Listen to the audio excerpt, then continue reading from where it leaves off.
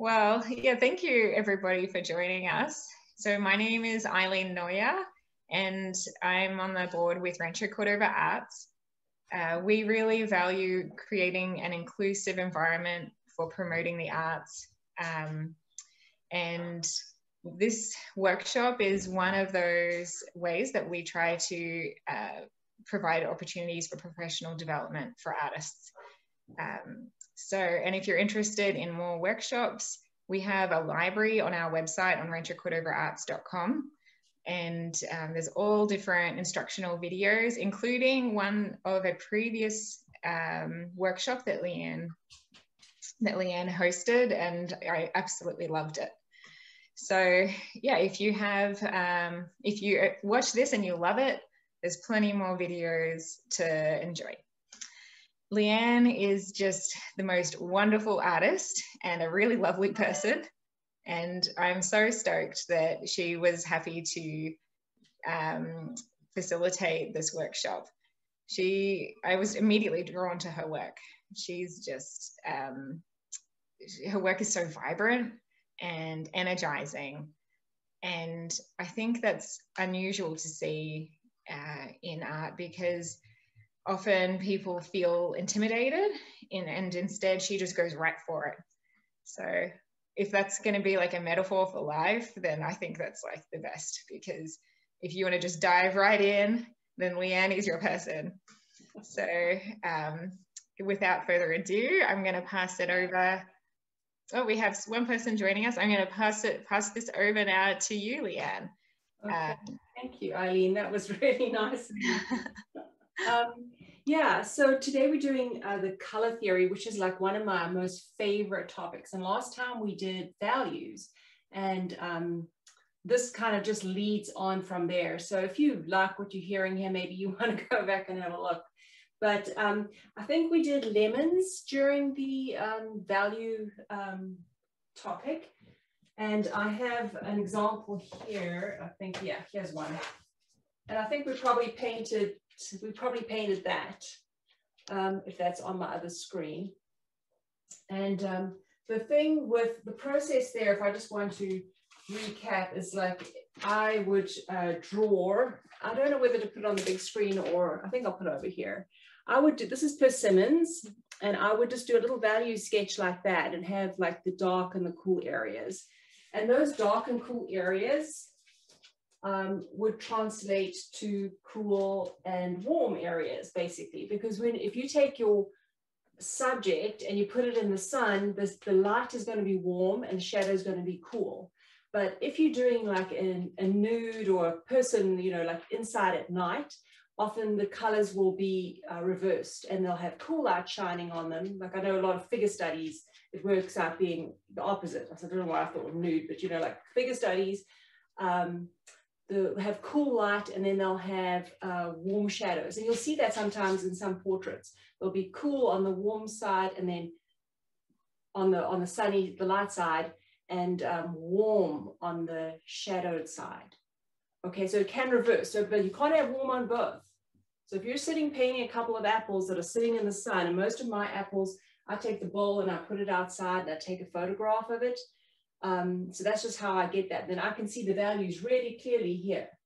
You see, there's the line, there's the line, there's the line. And I'll paint this for you and you'll see this happening. But there is a cool and a warm. So you can definitely see that the light green is the warm light and it's not reversed. So sunlight is always warm.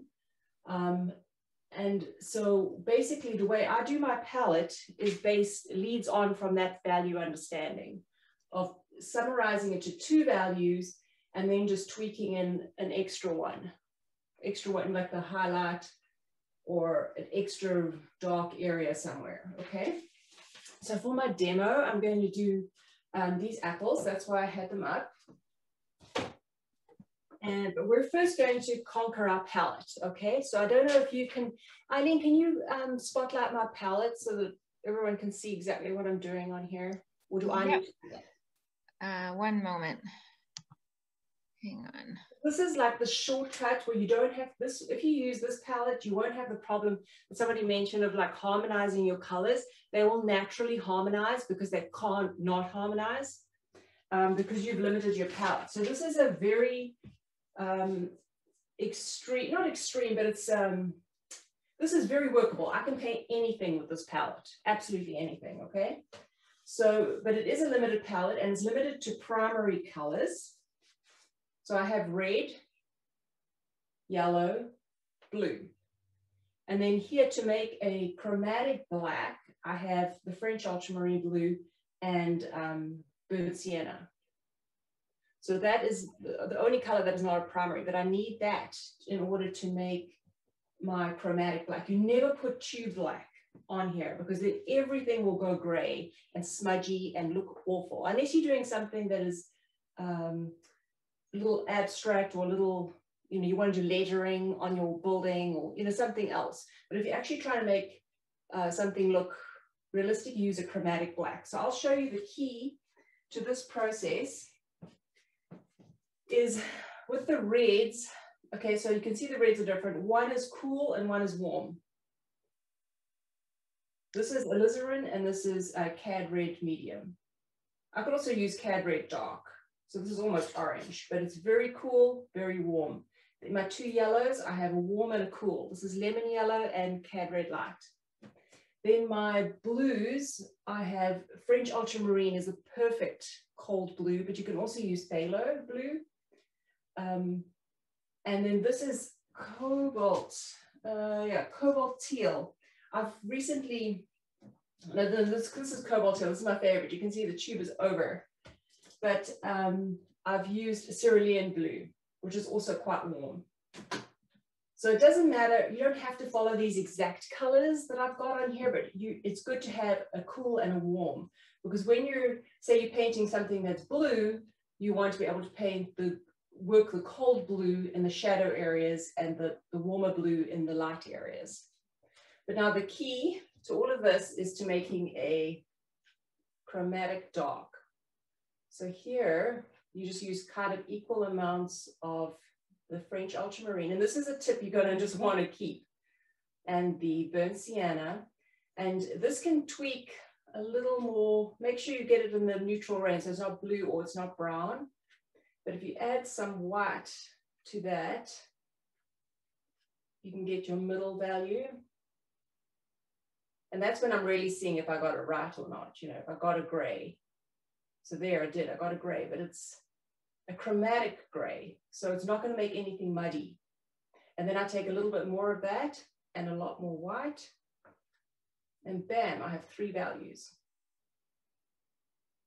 Okay, I've got some brown there. Okay, and of course I have white can be my last value. But there you can see my darkest, middle, and light. And any of these colors that I want to, say I have a blue something or other, and I want to make with the shadow part, I will take that dark in there, which is now blue and brown. And that is a very nice dark blue. It almost looks black there, but if you paint it on the object, you'll see there's more blue. And there's that light blue again. I'm just spreading it out so you can see it. And putting these grays in knocks down the intensity of these colors. I don't always knock them down, as Eileen was saying, I do go full on. So often I just use these colors at full chromatic intensity. So you can see this is really bright. I love that. I love that. But if you want to be more natural, you can definitely knock it down. So I want to clean that. Okay. So now that is not how you paint something blue. Like that light color is going to be the highlight. It's not going to be this color. This is warm. So now you'll be adding in your yellows in there. So there's 2 ways to change the value on something, is to be adding white or your chromatic black to knock it down a bit. But if you're painting a red apple, for example, you don't want to be going red apple and white. You're going to have a pink apple. So then you want to be using this to be the lighter portion, the sun-drenched portion of your apple. And you want to bring in yellow to knock it down, to highlight it further. that looks too orange. But for the highlighty part of a red apple, that would be the light warm side of it. So here's my red apple, and where the sun would be hitting it, it would be more, you'd be using more yellow for warmth. Of course, I can't with a blue ocean, if I'm painting a blue ocean, go and start adding yellow. I'm going to have a green ocean, which is fine for like chromatic subtleties here and there to have flashes of green, but you're going to be wanting to use a lot of the knocking down process here, and also moving from cool to warm to get to a different value within your blue. So yeah, and then everything else, obviously, like you don't want to be mixing green from a tube. The greens are horrifying, okay? They don't look anything like green. Here, with these two blues and these two yellows, you can get a whole range of very bright, and this is, green is the scariest color on the entire palette. So here's a very, very warm, sun-drenched green, but you might want to just knock down that a little bit. Ever so slightly, make it more manageable. Then you might want to notice I'm not cleaning my palette knife too much. Whoa, super green. Like that kind of green is eye-jarring. Actually, that I can manage now that it's blended. So you've got to keep it for green, obviously it's nature. You wanted to keep it natural. So you can only go so far with using the lemon yellow, and then it won't lighten anymore.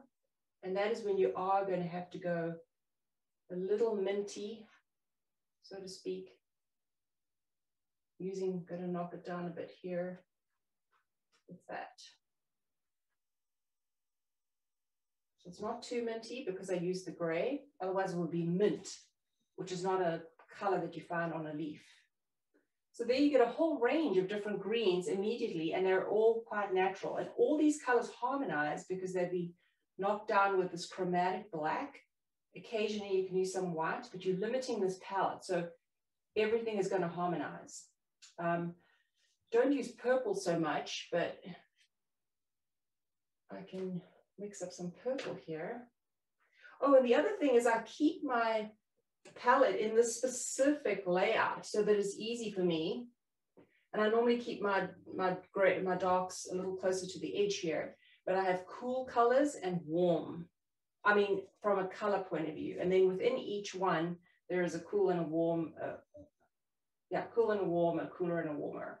So it's strange for people to understand that there is a cool red, but there is such a thing. Let's see if we got some purple there. Yeah, we did, purple. And of course, if that's too vibrant and you want something more natural looking, you just knock it down. Because not everything is full intensity.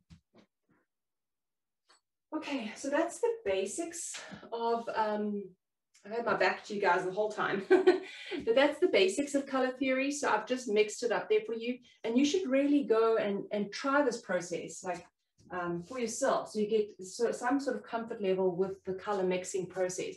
But you can see all those shades. I can mix pretty much any shade I want of anything, and mixing it from your primaries like that, and also just having two primaries gives you far more range in the colors that you can mix, and also in your ability to do the warm and the light with your value, with, you know, when you're painting something with values, which everything has values. And I just wanted to say, the process to learning how to paint and control your colors is just to repeat the same thing over and over and over again. So what I have done is I have, like, for example, these apples. I have painted them various forms of apples, like you can see this one up here, various configurations of the same thing, maybe like 8 times. And up there on the top, I had some mini lemons. I'm going to raise this up. I've done the lemons up on the very top there. I don't know, you can see 5 of them. Maybe it's too small. But I have painted the lemons even more times on board, on little canvases, on everything. Every time it's slightly different, but it's the same process that I'm doing. So sometimes in my shadows, I want to play up, make it cooler, you know, more purple, more blue, any of those cool colors that I'm seeing at that particular time. And even though it's the same lemons over and over, you end up, they end up coming out slightly different. And that repetition is like key to learning this process and also finding your own voice. Like, how do you like to use your color palette? This is the generic baseline color palette. This is the key to like how to keep it harmonized, how to keep your colors pure, how to knock them down, how to change your value nicely so it doesn't look like, you know, start jarring. It's all part of the same thing. But how are you going to interpret that? That's just like the basic things that are available to you, but everyone's going to interpret it like those lemons. Everyone's going to interpret it differently. They're going to have their style or their way of pushing the shadows, because you don't have to paint completely realistically. There has to be some expression in there, some of you. So your interpretation of the shadow. Some people like cerulean blue shadows.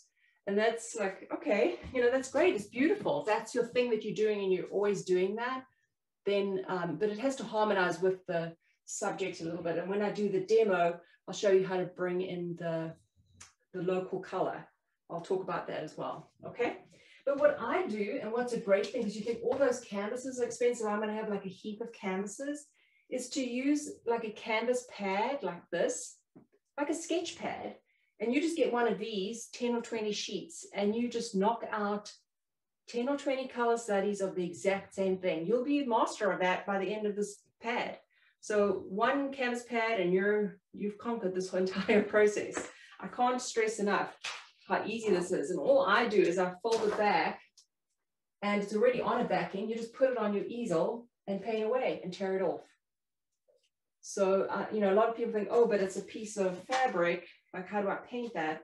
Just keep it on the pad until it's dry and then put it aside. So yeah, that's my biggest tip, is just to repeat this and repeat this and repeat this. So I was talking about the cerulean shadows. I don't know if you can see this, my persimmons that I did. These are all quick color studies. I do them in like 15 minutes or so. And you can see I've pushed the cerulean blue quite a lot. And that's just because of the orange, right? And I wanted that was what I was trying to express, like that vibrancy. So I pushed the blue shadows a whole lot just to, and you can see my neutral, my chromatic black in the darkest part of the shadows. And that's just simple. It came straight off my palette. That's how I can do it in 15 minutes. All my colors are right there. So just take the chromatic black, smear it on, and then it's like, oh, that's dead. And then I put in the cerulean blue just to bounce off that orange and give some vibrancy. And the same for the darkest part of the shadows. I'm going to put it down here so I can point. The darkest part here, I just took that chromatic black and just warmed it up a little bit more with the brown, the burnt sienna. So I just took a smidgen quickly. So it was a little warmer. Here it's a little cooler. It's more on the blue side. There's more of the French ultramarine. That's just a smudge of difference. And then I have those dark values. And then I can put in my local color and then the light. So here you can see I warmed it up with more yellow.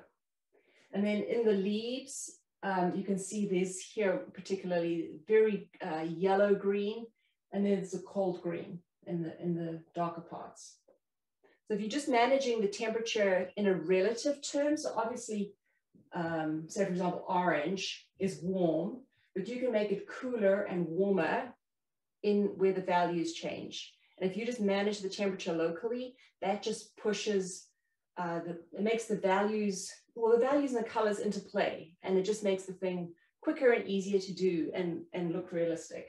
And you can even get lots of things wrong, but if you get those two things right, like the values and the color roughly, the whole thing just pulls together easily. You can see I'm not a super realistic painter. There's a lot of expression there, and you can do a lot more expression, you know.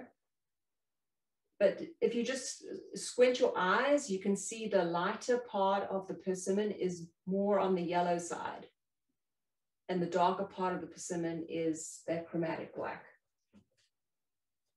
And that chromatic black just translates into any subject. Here, even this green apple that I have up here, you just knock that down with your green. So I'm going to actually mix that for you before I do the demo. So let's say I like this green. And I want it to be super dark. This is the absolute darkest part of my apple. There it is. And that didn't take me a second because I already have my, I'm sorry that I'm so messy, but I already had my chromatic black with the 3 values all lined up here. And so I could just super quick in one brush stroke make that dark. And I already have these 3 options for warm greens relative to this and blend that in super quick. So those are my tips. Now I'm going to demo for you the painting of the green apples. So Eileen, if we could move back to my room view, because I want to use it for my laptop here. Yeah, thank you. And I'm wearing green in honor of these green apples. So with the demo here, it's 15 minutes, just so you know. And I'm going to explain to you, can you all see that? Okay, so there you can see I do a priming. I prime in a warm color, and of course I take that to pure bright red, but you can do something more natural. Some people use like an earthy, some sort of earthy browny reds. A lot of landscapers use. I love the red. I just think it makes it pop. So there I'm putting in the basic drawing. And I just use a dirty, with my chromatic black, because it's not going to make everything muddy. And I don't use charcoal because that is obviously a pitch black and it makes everything muddy. So you'll drag that mud into your color and ruin it. So if I just use that chromatic black, I can't go wrong. I can put it anywhere. So you can see I'm sketching super comfortably, relaxed, because I'm not worried about that paintbrush at all. It's actually a blue and a brown, so it's like so neutral. But it comes across as a black, and when you add white to it, it is, it goes gray. It's like a pure gray. So you can push it on the warm or the cool side very easily. So yeah, here's the value part of the whole thing, of the process. So the values tie in because you're doing the dark 2 values, just dark and light. And then that helps me do cool and warm. So when you're doing values, it's dark and light. When you're doing colors, it's cool and warm.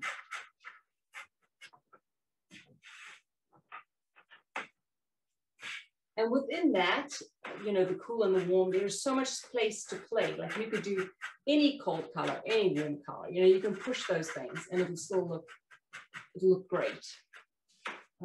And the same with the value. You can maybe keep the value, what it should be, darker for a shadow, but then push the colors.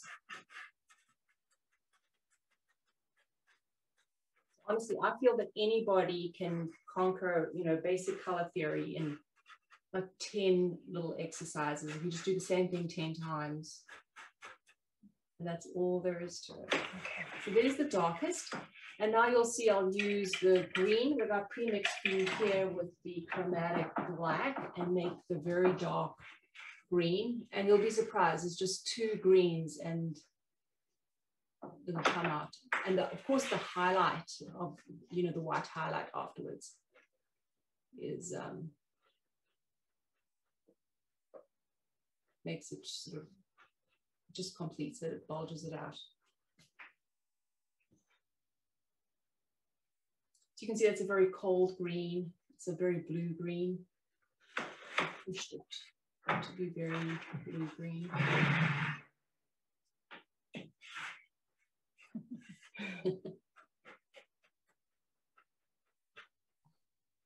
Leanne, I just wanted to say it's so funny, the angle. You've got the photo of the apples, and then behind that is your painting of the apples. Yes. It's apples everywhere. Lovely. And well, I guess it helps to see the finished thing, right? I've done it a number of times, and like I really do it the same thing over and over. It's always different, and you never copy. You're just experiencing the same thing again. Like you're experiencing the cold, you're experiencing the warms, you're experiencing where the light and the dark is, but it just comes out different depending on mood and the day and your color interpretation and stuff. And I think that is a process that we should go with, you know. And that is where expression is. Like some people want it to be like perfect color or whatever they understand to be the perfect thing. But the reason why it's not a photograph and why an artist is painting it is because there's a bit of you in that, you know, how you're feeling that day. But yeah, you can see I've found more of a, like a local lighter color within the dark, and I'm just adding that in on top after I've blocked in the cold. So you always get reflected light inside your shadow. It's not one solid color. It is, there's going to be small smidgens of reflected light. And you just literally looking at, if you're working from a photograph, you're looking at that. That says there's reflected light. You don't have to imagine it or anything. You can either play it in there or you can play it down. And you'll see I'll blend that in, and those highlights don't stand out so jarring in a little bit.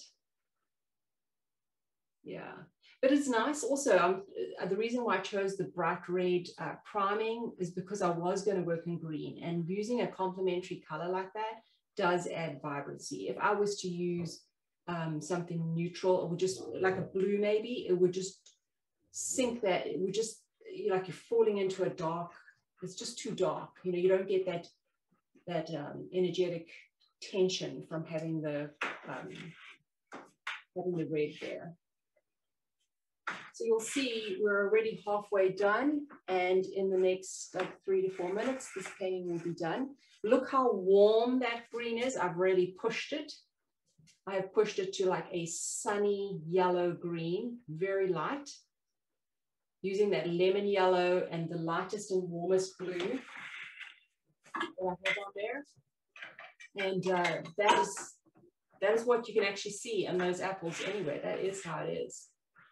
Some people try and paint the whole thing green and then they lighten it and darken it. You've actually got to use you've got completely different colors for the warm side and completely different colors for the dark side of your object, whatever it is. So I probably don't blend that right away, but when I do, that would be an apple. I forgot to say earlier that if anyone has like comments or questions, yeah, now is the time to ask. You can, yeah, or like anytime you can just unmute yourself and just be like, oh yeah, fire away. Yeah. So yeah, and I do also paint the white ball there in this in the next few minutes, and that was so simple. Like people think, oh, white, how do I paint white? And the shadows are white. It's just the white with the chromatic black. So I already have it mixed out on my palette here for you. The dark, the medium, and the light. But of course, I use a lot more of the pure white on the left-hand side of the bowl, and then just use a little bit more of the chromatic blacks, grays, chromatic black grays on the other side. And it's when it's done like this, it is simple, it's quick. You can get the job done in a couple of minutes. Like this whole thing, the whole canvas will be done in 15 minutes, and we're already 10 minutes in. So, yeah, and that translates to anything. So obviously a more complex, if you do apples, say 10 times and lemons 10 times, and something red, then you have covered a whole bunch of different colors that you can manage from cool to warm and the values. And then when you paint like a portrait, you already have that understanding of all those basic colors and how to push them from warm to light, from warm to cool. So yeah, I wish it was more complex, but it isn't. It's not as complex as people think. Michelle had a question. She was asking, are you working in oils? Yes, yes, sorry, this is oils, definitely. So I have a big old cart here of tons of tubes of oils. And yeah, I can't do this in acrylic at this point. I think it just dries too quickly, even in the 15 minutes. I think you can if you just do one apple at a time. But it's the same process. Just being able to blend a few minutes later really helps me. Have you ever tried the slow, you know, there's the slow drying acrylics? Oh, you do you get that? I've never tried it actually, but I've heard about them. Okay. Yeah, there's no reason not. I mean, I've seen beautiful landscapes, all sorts of things in acrylic. I just personally have a better understanding of the colors in oil. Like I know exactly what French ultramarine can do because I have a limited palette. I've conquered those colors, you know. If I take out a different color, like for example, phthalo blue, oh my gosh, it can ruin my painting because it does things to the other colors which I'm not expecting, you know. It's just very dark, and at certain times I need that. So I explained my limited color palette, but now and again you have to, like for a specific thing, I was doing this large deep ocean thing, I needed phthalo blue towards the bottom to be even darker than French ultramarine. So then I had to go phthalo blue, but that was a whole learning thing for me. And the other thing that I've really enjoyed is going even lighter with the blue. The cobalt teal is become my favorite. That's why that tube is so ruined, but that pushes it even lighter. So sometimes you experiment with an additional color in your palette, but this is my baseline palette that can pretty much do everything. If I'm doing something else and I want to add another color in temporarily, it's within a controlled environment, so it works better than I have like a little bit of pink and a little bit of special yellows and iridescent whites and all sorts of different things, and I don't know how they interact. That's going to come through as very incoherent. So you really do need to master, first of all, your limited color palette, and then when you occasionally add a little bit of another color from time to time, that's manageable. But yeah, there you can see my warm. I've literally just blocked in. The drawing was not important. I just blocked in the warm and the cool and got the values in. And there you have 3, 4 apples that appear three-dimensional, more or less, I think. But yeah, within the shadow areas, so shadows are hugely important.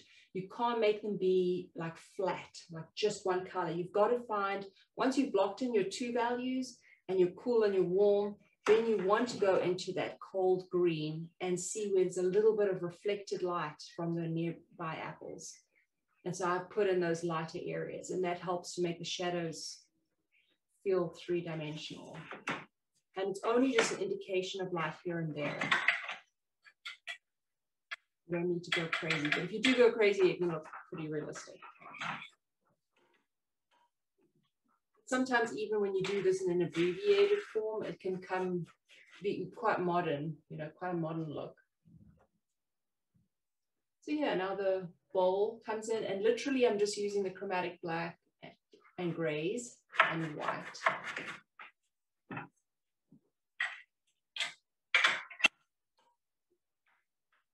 So I think anybody can do this. I was taught this color palette thing about 20 years ago, and no matter how much I hear from other people what colors they use or do or don't do, nothing for me has made more sense than this particular color palette and the control that you can have over things. I'm just blocking in that white, and then you'll see then a little bit of chromatic grays come in there.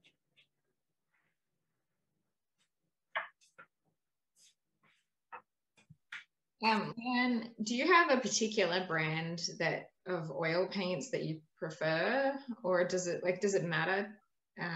That is, I think you buy whatever you feel comfortable with, but definitely the Gamblin is what I prefer. But Gamblin is, can be really expensive. And when I'm painting like a really big, like 6 foot by 3 foot thing, Winsor & Newton is great. It's a lot cheaper. It doesn't have the same pigmentation, but it's the same color. So we do the same thing, but I just have to use maybe a little bit more. Not a whole ton, but just a little bit more. So it doesn't really matter. And people fuss over brushes and brands of paint and everything. That's not what's important. Your ability to do the values, just sketch in light and dark. I think everyone can see that. And then keeping it to warm and light and not confusing those two. And you just keep them separate because you have a warm and a light of each primary on your palette. So just keeping the warm and the dark separate. That's far more important than would you paint with a finger or a kid's brush or on a canvas pad or whatever. It'll come through great. Just those two things, I think. So yeah, you can see there's just the grays, and I'm just going to blend that bowl. And I just noticed there's a question from Susan. Yeah. She says, do you use a medium? For here when I'm mixing it, no. If I'm going to use it the second day, then I do use lavender spark oil instead of turpentine, and I do use a smidgen of safflower oil. So let me show you the I don't know which. The safflower oil is a Gamblin brand. So I don't know if you can see that up there. I'll show you again later. And so is the lavender spark oil, which is like a turpentine, but it's a turpentine substitute. So I don't use anything else. Any oil in a painting has to be used very, very liberally. I just use it, actually, I pour it on my actual palette, put a drop on each color to help it stay soft for the next day. And then, of course, I can mix that in the next day, and it's totally fine. But I can't add a puddle in there, otherwise the painting never dries. So you just need to be very frugal with the oil, because it doesn't evaporate as much as, you know, the turpentine type things. So yeah, the white bowl has just been blended, and I've just added a little, accentuated that highlight across the right hand side of it. And that's it. I have a question that's a bit besides, it's not exactly about painting, but how do you take care of your brushes after you've painted? I'm pretty lazy. I'm really terrible, and I destroy my brushes. No, I have a jar of the lavender spark oil because I'm trying to be healthier, you know. And the lavender spark oil is quite expensive, like $60 for a bottle. So I mean, the odorless Turks is great, but I just really do a good job of cleaning that up and drying it in the tips, and then I leave them go. And after a couple of weeks, I might find, if they dry and I find I can't bend them, even if I soak them for a bit, if I can't bend them, then I do wash them. I have like a big jar of oil brush cleaner, and I just leave them in a glass jar for a day or so, and then they're soft again, and I wash them up with soap and water and go.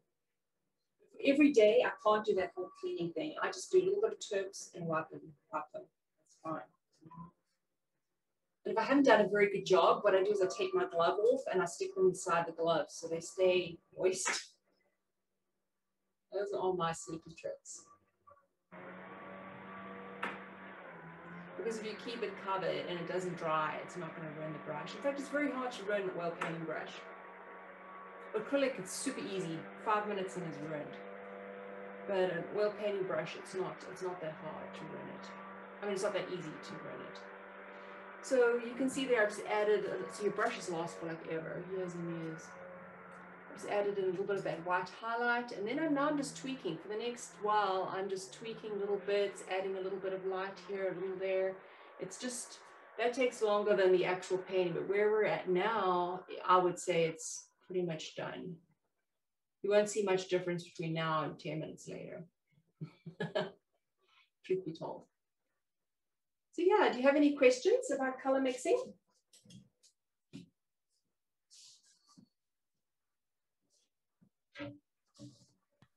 Well, Michelle had a really lovely comment.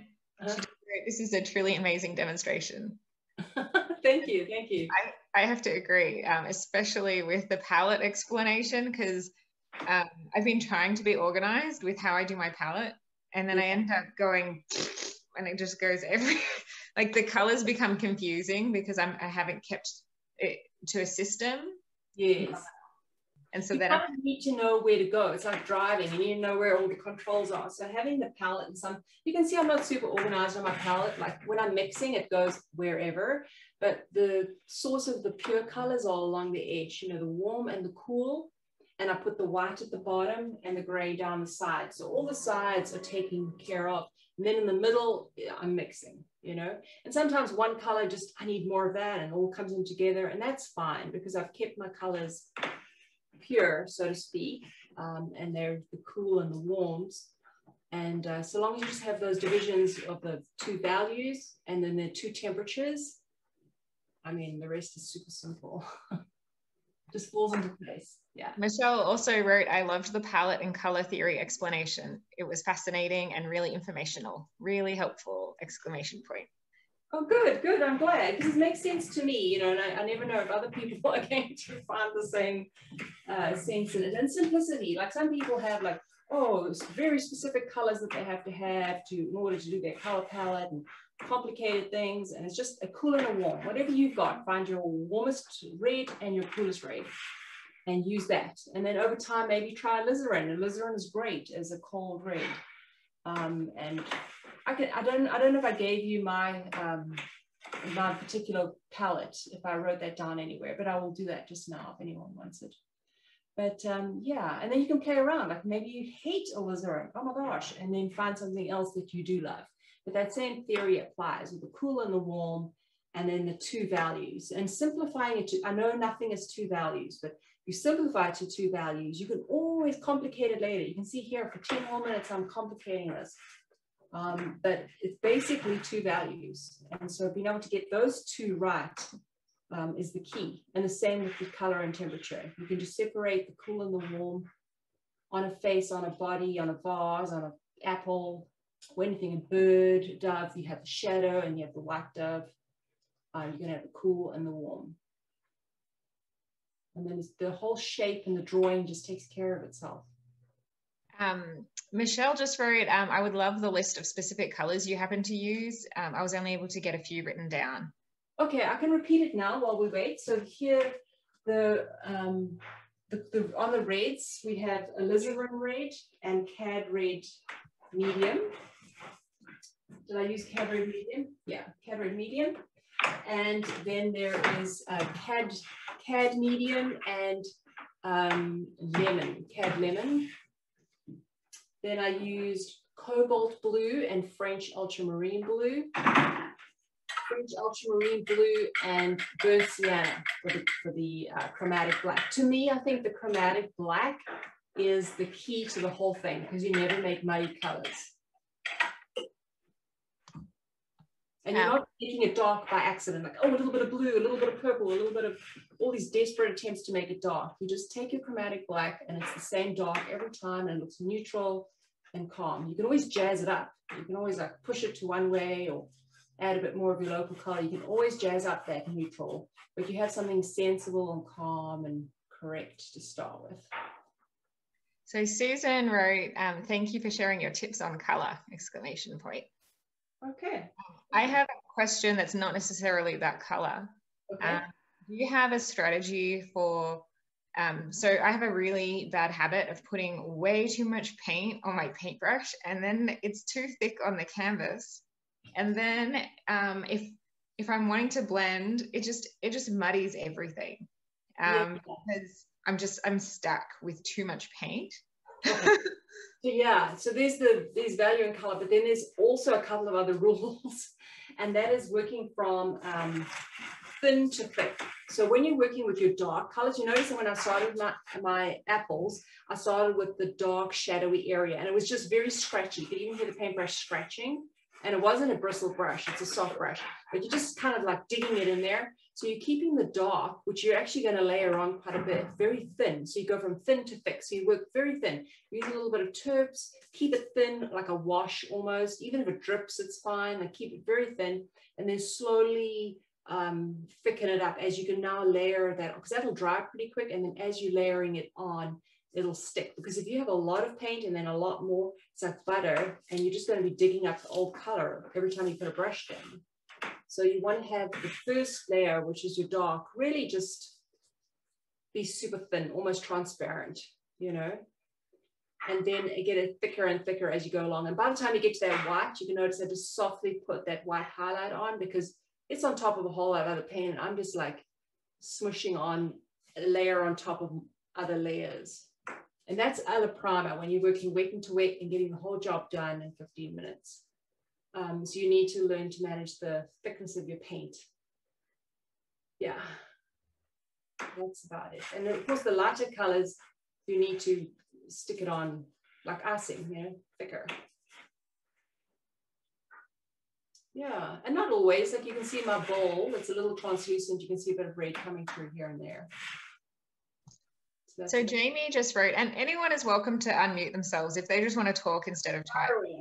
Totally okay. Jamie, did you want to share what you were just wrote?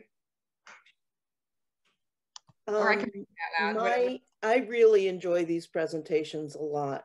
They seem very foreign to me because My style is more abstract or contemporary. I use a lot of bright colors, but I really would like to experiment with these techniques and see what they can do in relation to what I'm already doing. Yeah, what I think you should do is just go get a canvas pad, you know, from Michael's or whatever. I've got it written down. And just experiment. Like it's not a commitment when you've paid like 20 cents per sheet.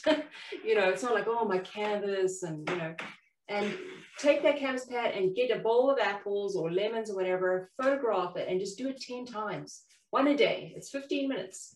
Do one a day. And by the end of the 10, you're going to be, oh my gosh, like a whole new understanding of some of the stuff has to be done to be understood. Like, right. And I'm very afraid of oils. I've had bad experiences with them. I prefer water soluble paint. So, yeah. You know, I'm making the problem a little bit more for me because they do dry quickly.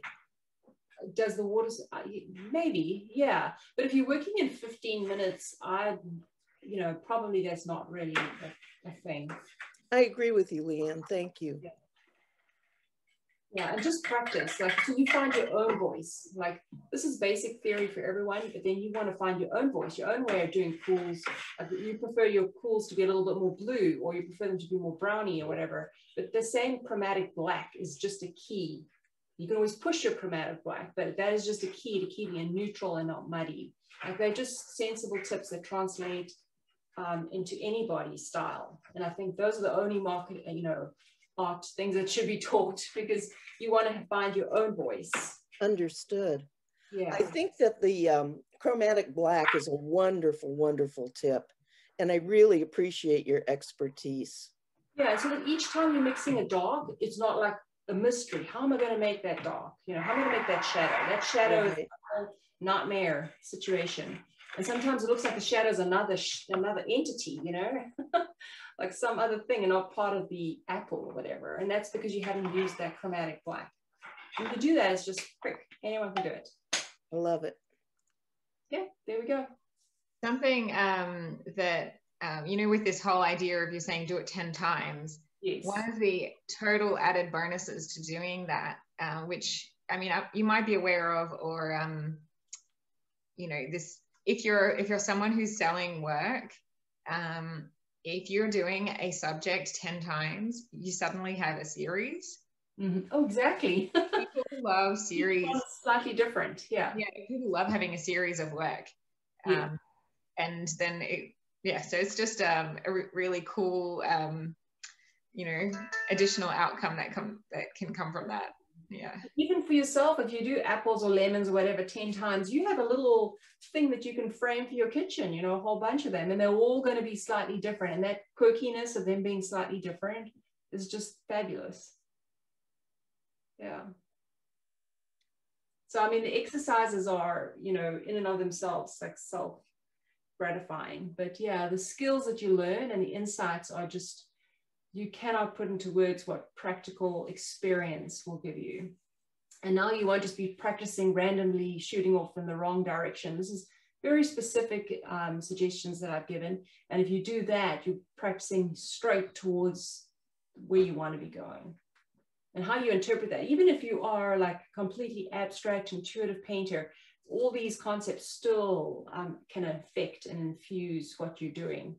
I sometimes take workshops on all sorts of strange other things, and then they can still infuse my practice. But nothing has ever moved me away from my color palette or the values, because it just works, and it's simple and it's quick and it's not complicated. Yeah. It's a wonderful discipline too. You know, I think about painting something 10 times and I'm going, oh my God, I'm not sure I really want to do that. Will it be a chore? But I can see where it can become an exciting discipline. It can, because you can make things up each day. It's like, hey, yesterday's shadows were a little light. I think I want to experiment with a little bit more vibrancy, like pure color in my shadows, and only have the chromatic black right underneath the thing, you know. And how does that look? And, you know, you start pushing yourself to experiment and to play, to keep yourself engaged. And 15 minutes, anyone can do that for 15 minutes. And it's just a piece of paper. So it's just you can think of it as a warm-up exercise, but actually by the time you get into it, it's like, I'm into this, and you know, I want to finish this properly. Oh my gosh, this is working well. Yeah. And so it's just whoops. It's something which I find I don't get bored of, and I'm not one for too much discipline. But it is because there's so much that comes out of it for me as an artist that I can use in other things. You know, playing with like, what color background do I want? Do I want that mushy brown background? Nope, I don't want that. What do I want that's on my palette? Well, I love this cad red medium, you know, and you start finding your own expression and way of seeing the world, which is important. And that only comes out of practice, practice, practice. But if you're always like painting a fish, and then it's a bird, and then it's an apple, then it's a people, then some of those things aren't transferable. I mean, you're focusing on the subject the whole time. Whereas now, if you just paint the same thing 10 times, you're focusing on your process, your color theory, your understanding of values, because the subject is the same. So you're focusing on those elements of art, and then that can infuse your style. You find your voice quicker, if that makes any sense. It makes a lot of sense. I really appreciate that perception of the whole process. Yes, because it is a process, and acknowledging that and your role in it. There's something magical in there. Yeah. Yeah. Okay. So I'm trying to see if I have done everything that I was attempting to explain to you guys, the palette layout, the wombs. Yeah, I think I've covered everything that I had written down that I wanted to share with you. If you your screen is still sharing. Oh yeah. So let's spotlight a page. Okay, that's great. Hello everyone. So yeah, you can see my lemons up there. They're all the same lemons, but they're all different, especially when they're close up. They're very different. And the same with the apples and the persimmons and the various things that all come out differently each time. I was just thinking, like, in terms of, so a lot of artists experience block. This is not a color question, but sure. I like your attitude to art generally. And so I was wondering if you want to talk more about it, because I have a hard time with like, oh, well, I'm not in the zone. I'm not in the right headspace to do art. Like it's almost like you need all the stars to align in order to get that one painting done, and then it doesn't turn out the way you want or whatever. Yeah, yeah. So do you have any particular tips that help you with just like going for it? And yeah. There's two parts to being an artist. There's conquering a medium and style, like your ability to express yourself. So if you're an artist, a visual artist, like this is what you have to conquer. Okay. So the color theory and doing these exercises and the value part takes care of that. So you can express anything you want to the way you want to. Okay. But then there's a second part, which is like, what do you want to express? Like, is it bowls of fruit? Is it something deep in your soul? Is it like landscape? Is it portraits and different moods of people? Is it, what is it? Like there's so many different things like that people are trying to express. They're just trying to beautify something, or they're trying to express some deep thing inside themselves. And that is a separate thing to what we're teaching here. That's not teachable. It could be, but it's a completely different, that source of exactly what you want to express. That is where people stumble up. Like, what should I be painting? Like, I don't know. What should I be painting? And I get that from meditation. I sit and ask myself, so what do I want to paint today? Like I actually ask the question, what do I want to paint? And then I go through some like picture websites online. Like I Google different topics. Like I'm thinking about trees. And then I just look at different trees, get ideas, different, ways and looks and feels of different trees. And then I go out and photograph my trees.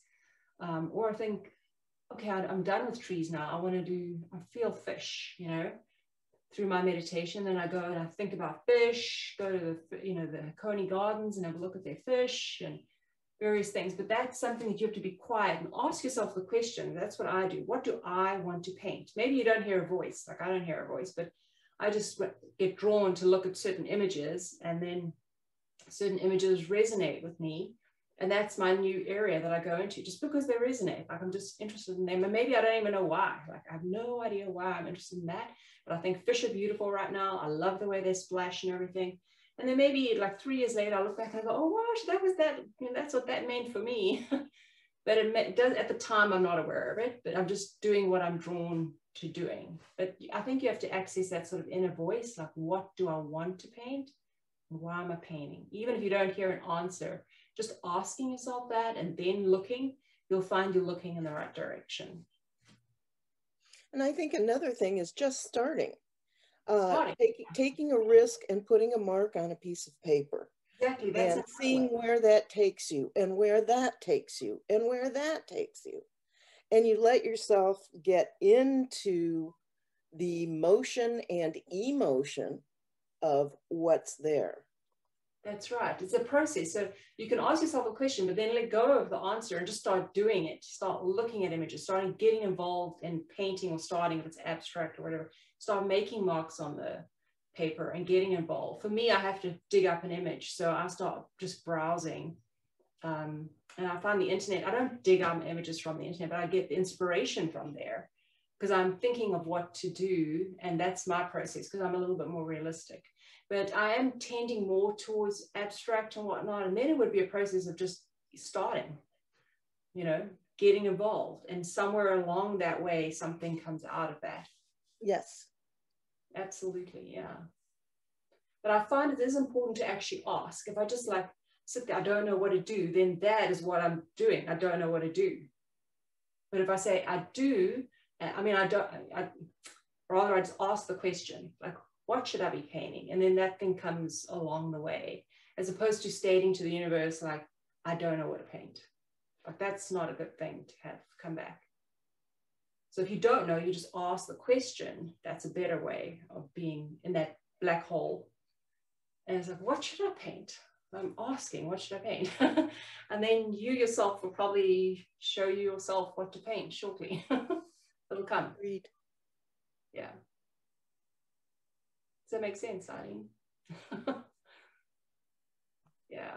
Yeah, I really enjoyed hearing that because we all have a slightly different, you know, process for getting to that point of actually painting, and I just find it really refreshing to hear everyone. Yeah, but it's also the process of stating something negative, like, I don't know what to paint, I'm blocked. Then you are blocked because you've said you're blocked. Like, that's period. You just put a period after that. That's the fact. But if you say, what should I paint? There's nothing negative in there. Then you will answer that question at some point. Well, the other thing that worked for me is that I painted my block. There you go. Just work through it. Exactly. Yeah. That was very cathartic. Yeah. And just getting, and if you really don't know and you can't, nothing's coming to you, then do a whole series of like those lemons up there or apples, whatever. And somewhere along the line that forms its own energy. And then you go down that energetic pathway, like fruit, and then it turns into something else fruity, you know? Or fish. Fish, and then it's fishy. And then, yeah. I love fish. I do too. Yeah. They're lovely. Yeah. And doves or whatever, just whatever interests you. And then you will find the meaning and expression of that later. Like, you don't have to know now, oh, this means this to me, and I'm going to write up my artist bio and it's going to mean all this. Like, it's the other way around. You do it and then you find the meaning, like, later. You know, like, oh, that's what that meant to me. That's why I did it. But at the time, you don't know. You're just exploring color, value, emotion, whatever. Does anyone have any questions or comments about their process, or questions about color theory generally? No, I just feel like I need to get up and start doing things. Oh, great. Yes, you do. It's so simple, and you just got to make it your own. You know, doing the color palette like that every single time. So these are warms and these are cools. and just keeping it to primaries. You can't go wrong, but 2 of each so you can get more out of it. And also you can manage the warm and the cool side of everything. It just makes everything simple and easy. Yeah. Yeah. And everything else can be complicated in the universe, but this thing is simple. Okay. All right. Well, if no one has any other questions, we can finish this up. So if you speak now or otherwise, you can always email me or Leanne if you have questions later on. And we will be posting this video on our website. So maybe in the next 2 weeks, it'll be up there. So thank you so much, Leanne, for hosting and telling us about all your insights when it comes to color theory and just general art practice. Yeah, I hope it helped. Susan just wrote thanks. And also Michelle just wrote, oh, let me see. Hang on. Oh, that's very kind of you. Michelle just wrote, wow, this is so helpful. I am super inspired to get out there and paint. Great. I'm glad I inspired you guys. It's so heartwarming. That's just awesome. I feel the same way, actually. That's I'm like, exactly where I'm going into this. So yeah, thank you for joining us today, everybody. And, you know, it's just been such a pleasure to be able to make this happen. I'm so stoked that I met you, Leanne, and that you're able to do this. Oh, you're the best. So thank you for doing that. Eileen, thank you too, because it's been so professional and so easy to watch, and I think that's your expertise coming through too. I appreciate it. All right, well, everybody enjoy the rest of your Saturday. Thank you. All right, take care. Bye.